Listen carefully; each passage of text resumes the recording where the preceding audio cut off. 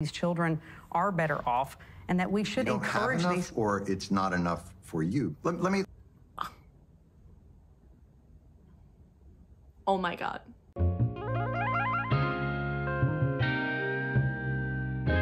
Hello everyone and welcome back to my channel. If you are new here, hi, how are you? If you're coming back, thank you so much for coming back. So today I'm actually filming a video that I wasn't planning on making, and I saw a TikTok about it and I was like, I really want to make a video about this and react to this. So that's what we're doing today. Today I'm going to be reacting to Jon Stewart's interview with Alabama Attorney General about trans issues. Now I've seen clips of this and oh good God, I'm excited because I've seen him absolutely go in on her. That's what made me want to react to this video in the first place. And as a trans person myself, seeing cis people go after other cis people for being transphobic is top tier content. So I'm excited about this one. So let's get into watching Jon Stewart absolutely destroy this woman. Also, before we get into this video, I know he said transphobic stuff in the past. I'm pretty sure at the beginning of this episode of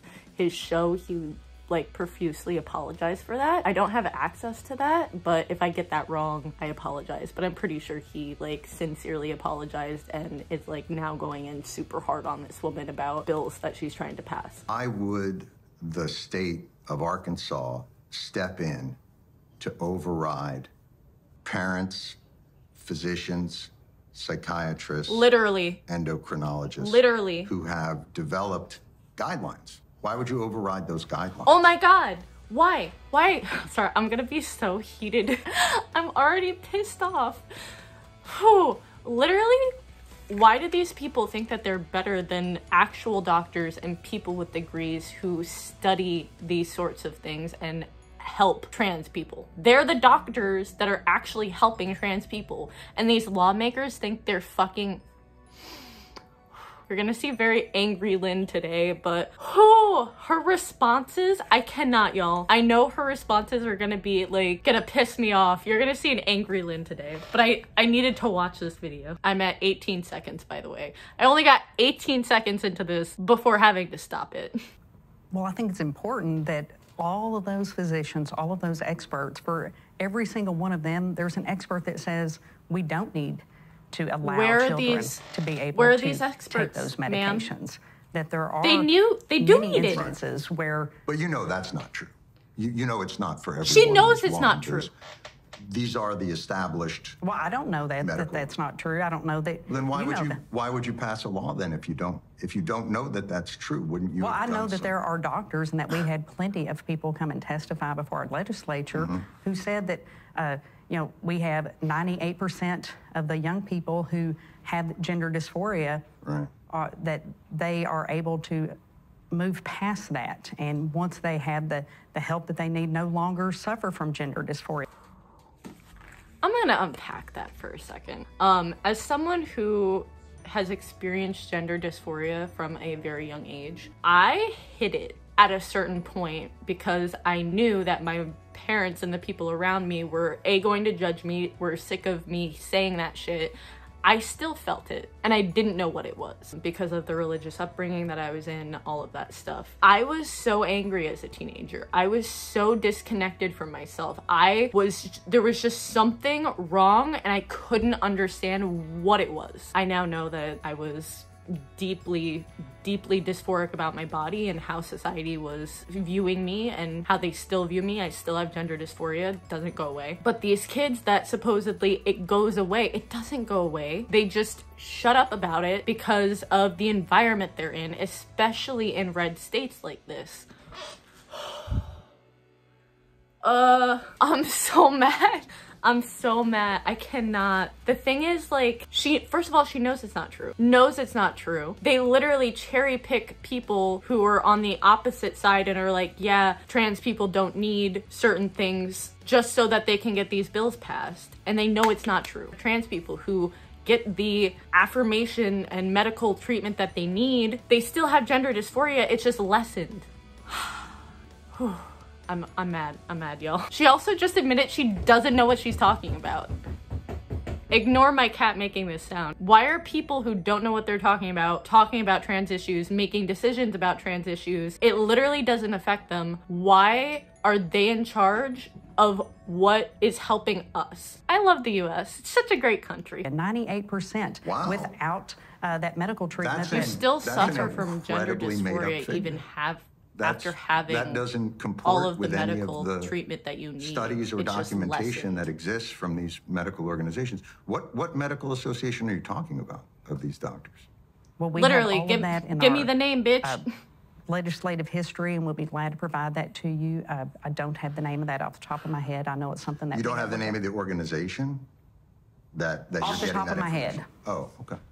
But yes, we have all of that cited in all of our briefs. You're suggesting that if I had that kind of information, I would have like the organization like right there being like, I'm gonna own you. She doesn't even know how to fucking own this man. Pediatrics, she's bad at this. Society. We don't have enough data. We don't have enough to show that these drugs are effective and that these children are better off and that we should encourage these. Or it's not enough for you. Let me try and flip it a different way and see if maybe this can help.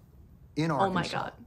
If you have pediatric cancer. So before they get into the clip that like I saw, I know what they're about to talk about. I think it's so interesting that he says it just isn't enough for you. I think that's something in the trans community that we all deal with, whether you're a binary trans person or a non-binary trans person like I am, not feeling like whatever the fuck we do is enough for cis people to realize that what we're going through is shit. Like, how badly do you have to see another person be in pain and suffer and have depression and anxiety and dysphoria and disassociation and just wanting to be out of their skin and so uncomfortable in themselves, and they know it's because they would be better off as the opposite gender or not associated with a gender at all or both or whatever, anything on the trans spectrum? Do you have to see for it to be enough? And I think that's like one of the biggest things in the trans community that we,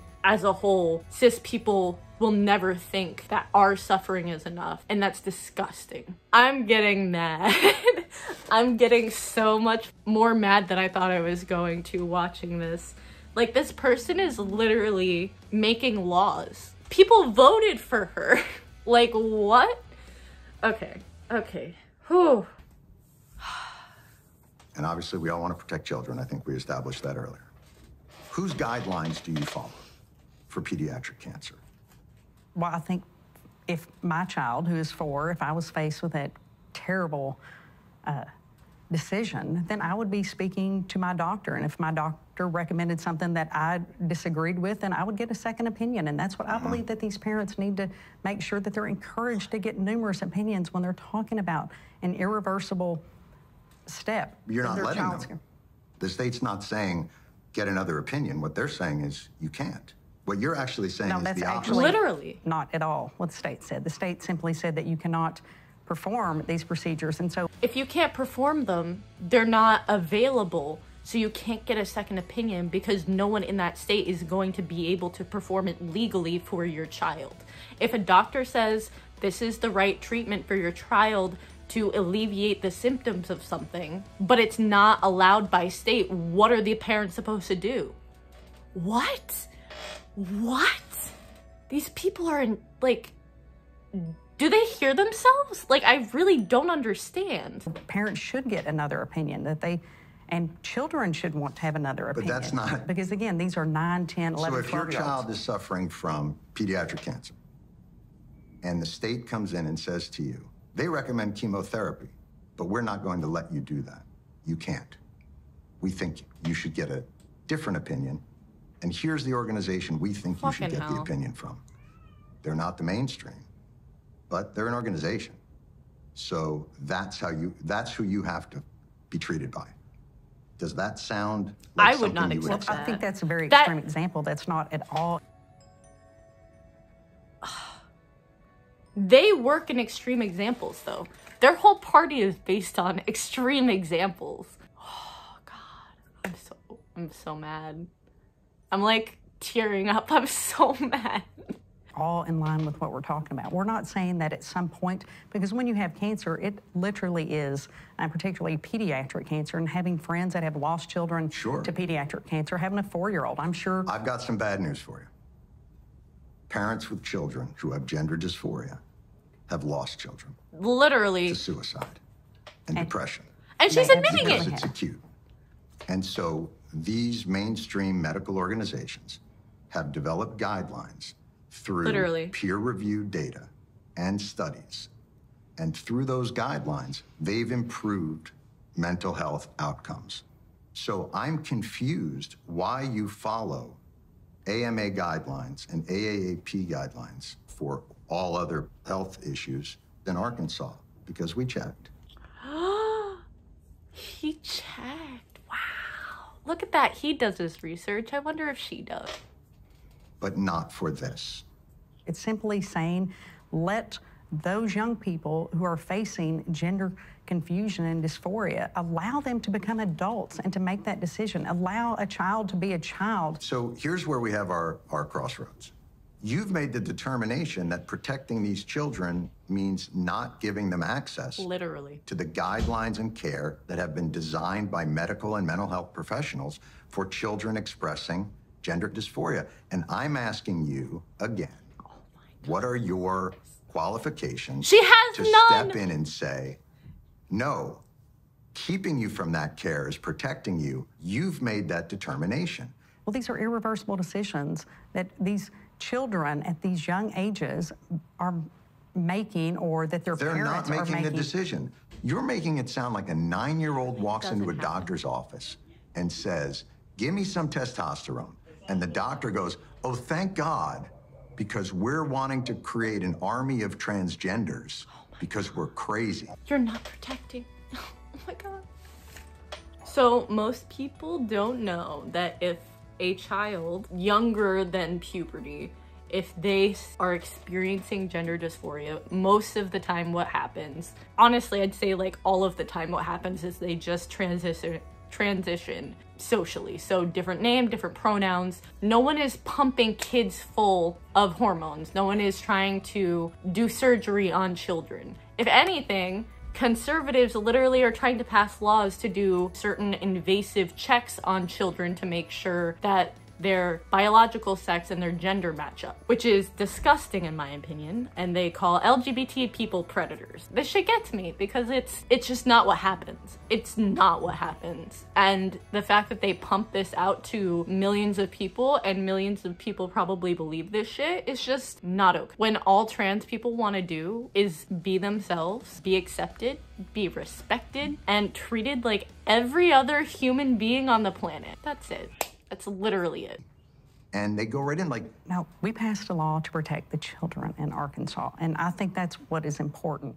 again, the medical She's community getting defensive. disagrees with you that Well, that's not all of the protecting She medical got mad at community. that. Who doesn't? We have had experts testify here in Arkansas. Okay, from what medical organizations? Why doesn't Well, she we know? have all of those in our briefs, and I She should apologize know that all I this wasn't shit. prepared to have a Supreme Court argument today in front of you, but we are going to have arguments on this case Right. when the time comes. I love how mad she got. I really wish I could see more of that interview because, oh my God. I've never wanted Apple TV more just to watch this whole thing and react to this whole thing. I think that's enough though, because I'm already mad. I don't know what would happen if I like watched the whole thing. Holy hell. I hope you all enjoyed that video, and I'm sorry I got so heated about things, but oh good God. The fact that people literally think that is like insane to me. So yeah, I'm really happy that he put this out there and he made her mad. That's like literally 10 out of 10 content. Love that. I don't normally do videos like this on like mainstream stuff, but if you ever do want to see me do more content reacting to more like mainstream media talking about LGBT stuff, let me know in the comments down below for sure. I really enjoyed this. Even though I was angry, I enjoyed it. And let me know your reactions in the comments as well. Thank you so much for watching this, and I will see you in the next video. Bye.